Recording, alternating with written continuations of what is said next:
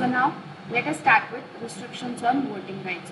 Notwithstanding anything contained in this Act, the Articles of Company may provide that no member shall exercise any voting right in respect of any shares registered in his name on which any calls or any other sums presently payable by him have not been paid, or in regard to which the company has exercised any right of lien. A company shall not accept on the grounds specified in subsection 1 prohibit any member from exercising his voting right on other ground. On a poll taken at a meeting of the company, a member entitled to more than one vote on his proxy wherein allowed or other person entitled to vote for him, as the case may be, need not, if he votes, use all his votes are cast in the same way or all the votes he uses. So, restriction of voting rights, there is nothing such contained in the Act, but the Articles of the Company may provide for certain restrictions on voting rights in respect of any shares which is registered in his name. And then a company shall not, on the grounds which are specified by the company, shall not restrict any member to vote in the meeting. Then voting by show of hands. At a general meeting, a resolution put to the vote of a meeting shall, unless a poll is demanded under section 109 or the voting is carried out electronically, be decided on a show of hands. A declaration by the chairman of the meeting of the passing of a resolution or otherwise by show of hands under subsection 1 and an entry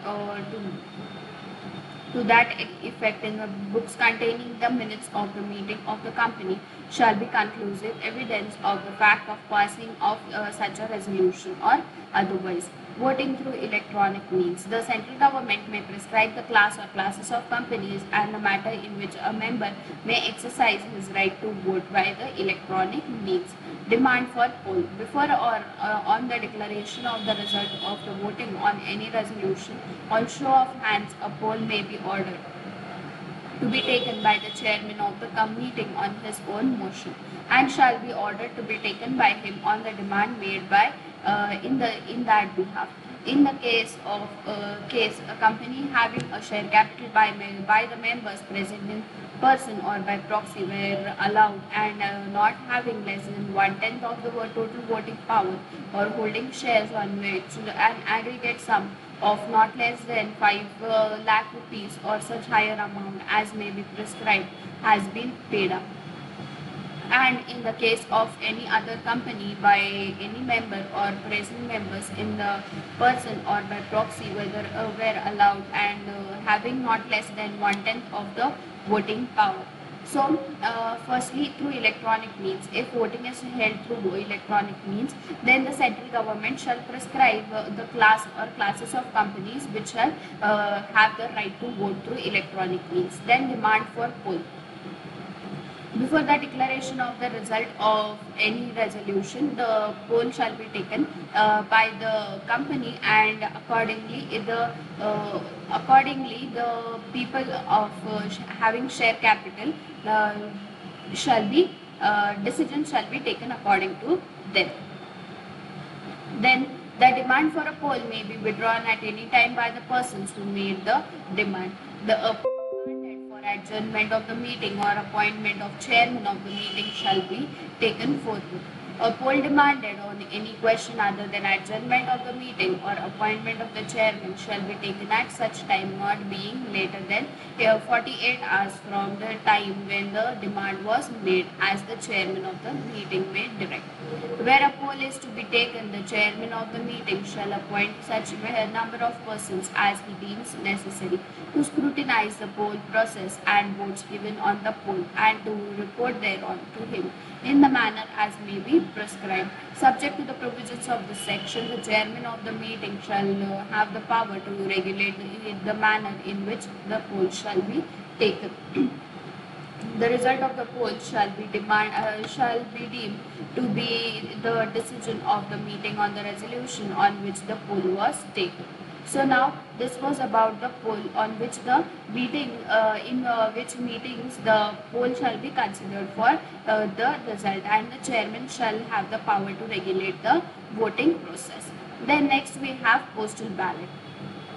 Nothing withstanding anything contained in this act, a company shall, in respect of such items of business as the central government may by notification declare to be transacted only by means of postal ballot, and may, in respect of any item of business other than ordinary business, or and any business in respect of which directors or auditors have the right to be heard at the meeting, transact by means of postal ballot in such manner as may be prescribed, instead of transacting such business at a general meeting, provided that any item of business required to be transacted by means of postal ballot under clause A may be transacted at a general meeting by a company which is required to provide a facility to members to vote by electronic means under section 108 in the manner provided in that section.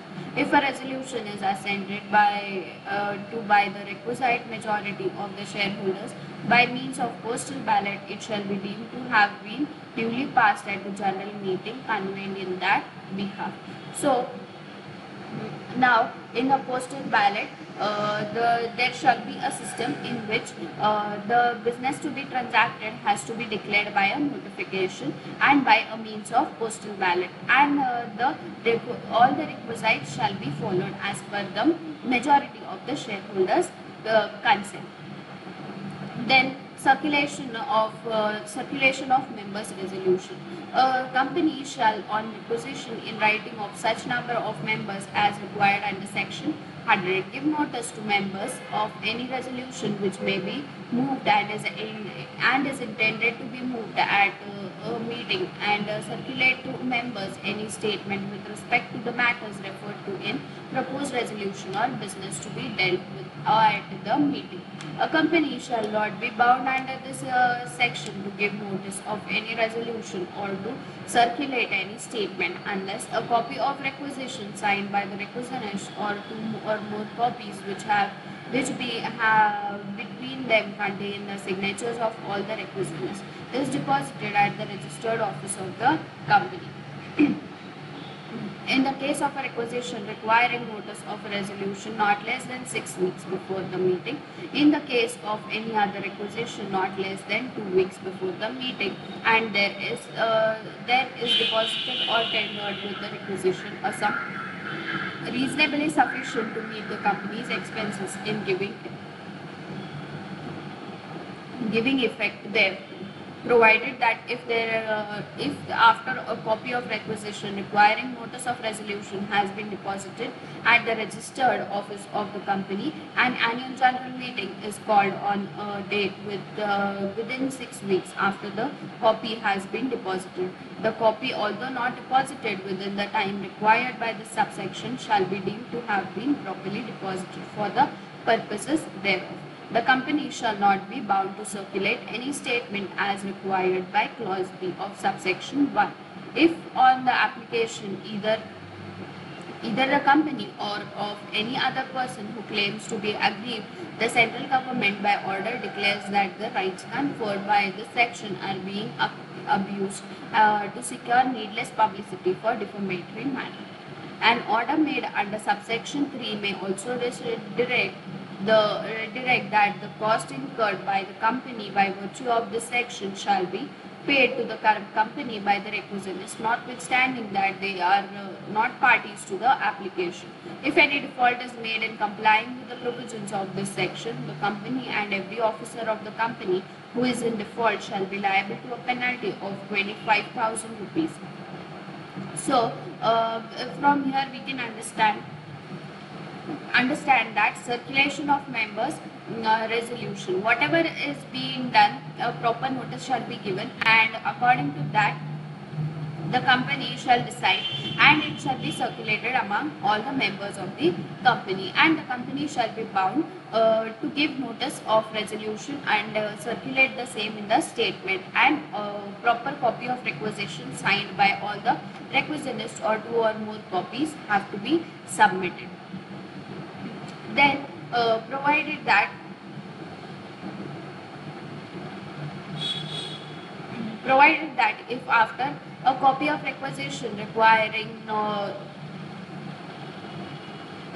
notice of a resolution has been deposited at the registered office, and an annual general meeting is called within the date of 6 weeks after the copy has been deposited. The copy, although not deposited within the time required by this subsection, shall be deemed to have been properly deposited for the purposes thereof. Then the company shall be bound to circulate any statement as required by clause B and subsection 1 if the application either who claims to be aggrieved by the central government by order declares that the rights conferred by this section are being abused to secure the needless publicity or for a defamatory matter. So these are the clauses related to circulation. Now next we have representation of president and governors in meetings. The President of India or the Governor of a state, if he is a member of a company, may appoint such person as he thinks fit to act as his representative at any meeting of the company or at any meeting or of any class of members of the company.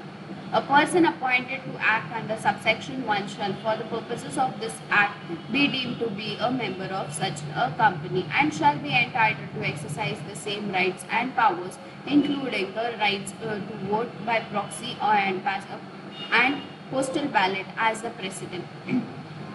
Or as the case may be, the governor could exercise as a member of the company. So there is representation of president and governors in the meeting, and in that case they shall represent at the meeting of the company and they shall appoint a person who will be the representative for the meeting. Then representation of corporations at meeting of companies and of creditors.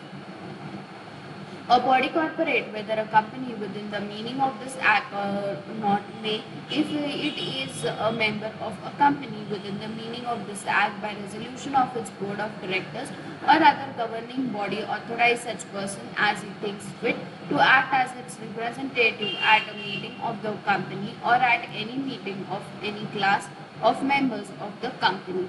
If it is a creditor, including a holder of debentures of a company within the meaning of this act by resolution of its directors or other governing body, authorize such a person as it thinks fit to act as its representative at a meeting of any creditors of the company held in pursuance of this act or of any rules made thereunder or in pursuance of the provisions contained in any debenture or trust deed as the case may be.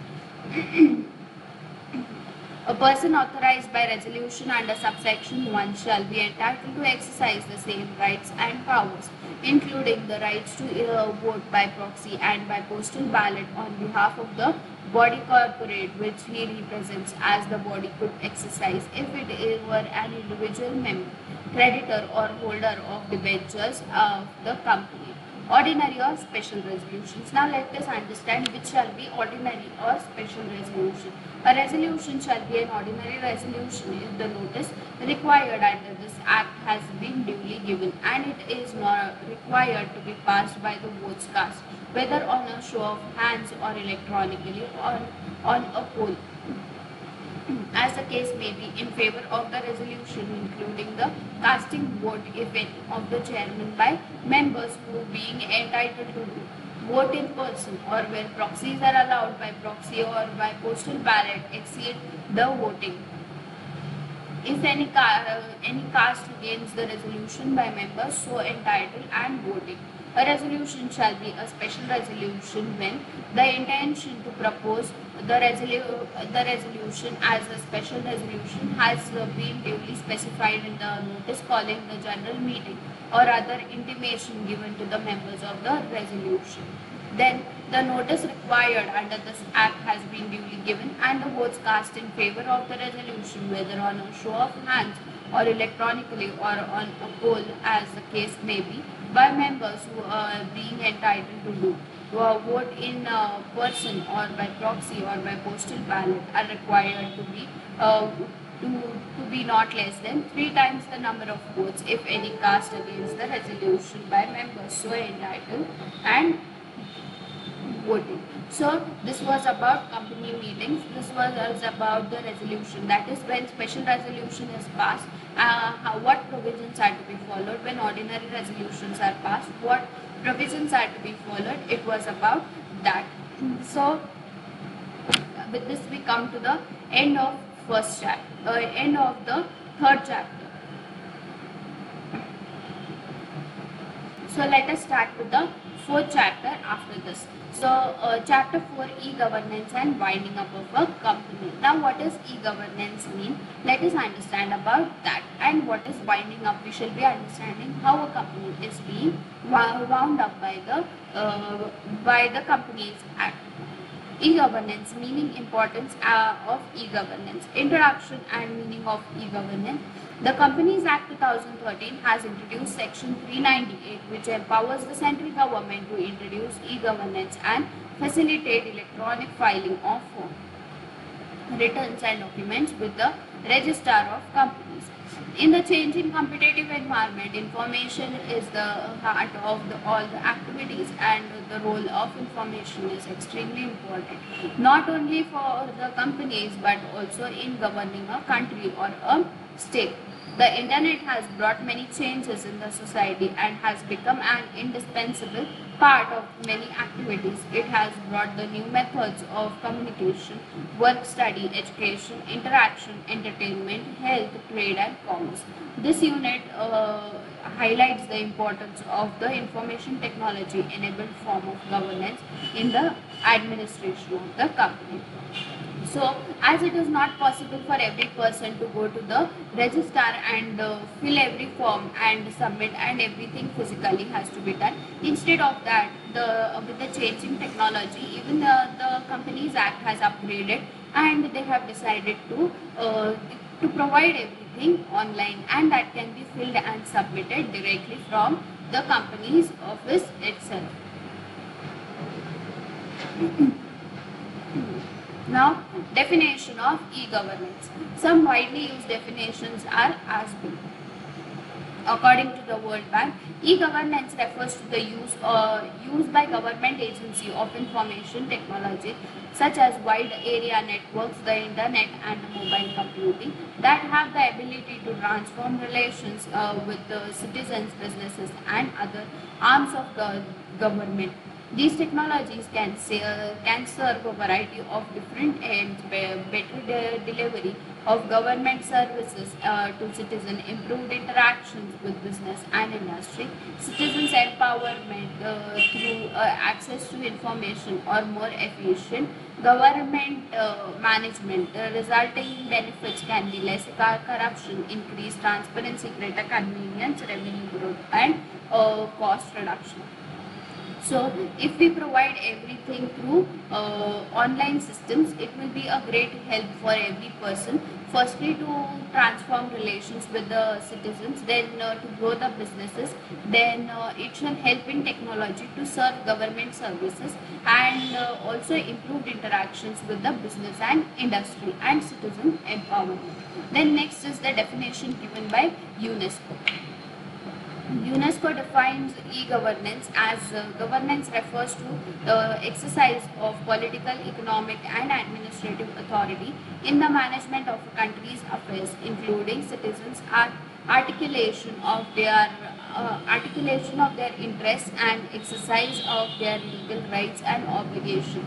E-governance may be understood as the performance of his governance via the electronic medium in order to facilitate an efficient, speedy and transparent process of disseminating information to the public and other agencies and for performing government administration activities. So UNESCO says that it is very important to have a governance which refers to political, economic and administrative authority in the management of country's affairs, and also gives legal rights and obligations, and also to have a speedy and efficient functioning and transparency in the governing system. Then Dr. APJ Abdul Kalam. Former President of India has visualized e-governance in the Indian context to mean transparent, smart e-governance with seamless access, secure and authentic flow of information across the interdepartmental barrier and providing a fair and unbiased service to the citizen. So he says that it is a smart and a transparent way of creating authentic flow of information which goes from interdepartmental barrier and providing a fair and unbiased services to the citizen. Then meaning of e-governance. The word electronic in the term e-governance implies technology-driven governance. E-governance is the application of information and communication technology for delivering government services. Electronic governance refers to the online delivery of information and services related to the activities and processes involved in governing a country's or state through internet or other digital means. Electronic governance is the application of information technology to government functioning in order to bring about simple, moral, accountable, responsive and transparent smart governance. E-governance involves processes like online delivery of information and services related activities governing a country or a state through the internet or other digital means. In short, e-governance refers to the use of information technologies like local area network, wide area network, the internet and the mobile computing, etc. by the government agencies. Such use of information technologies will be beneficial to give better delivery of government services to citizens, improved interactions with the business and industry, citizen empowerment through access to information or more efficient government management, increased transparency, less corruption, greater convenience, cost reduction, revenue growth, etc. are the resulting benefits of e-governance. E-commerce helps businesses to transact with each other more efficiently B2B and brings the customers closer to business to communication. On the similar lines, e-governance aims to make interaction between government and citizens G2C, government and business enterprise G2B, and interagency relationships G2G. More friendly, convenient, transparent and inexpensive. Information technology should be used strategically to radically improve organizational effectiveness. Traditionally, the interaction between citizens or business and government agencies used to take place in government office. Now it has been observed that e-governance enhances the citizens and businesses across the government information and services and provides new ways to increase citizen participation in democratic functioning of the government. Effective change management is necessary for the success of e-governance. Along with proper telecom infrastructure, technology and software, a successful transition from a manual to electronic process requires change in various established procedures.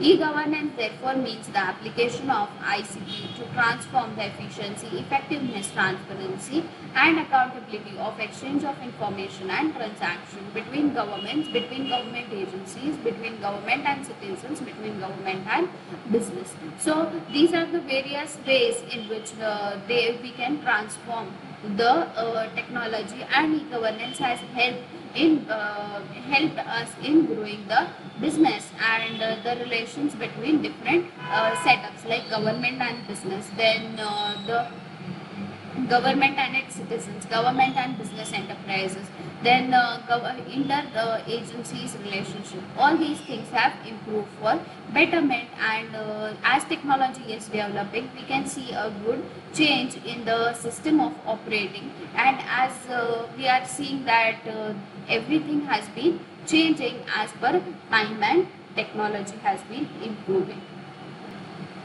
So with this we shall stop here. In the next class I shall be teaching advantages of e-filing, importance of e-governance.